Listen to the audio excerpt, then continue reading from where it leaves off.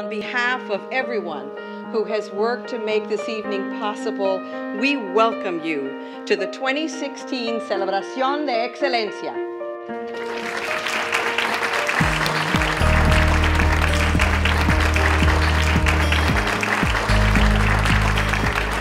College transformed me. It transformed me from somebody who thought that the world happened to him to somebody who thought he can happen to the world.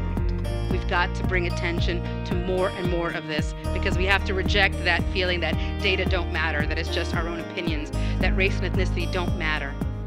In the end, we've been able to build the University of Texas at El Paso into an institution that reflects, that mirrors the demographics of the community we serve.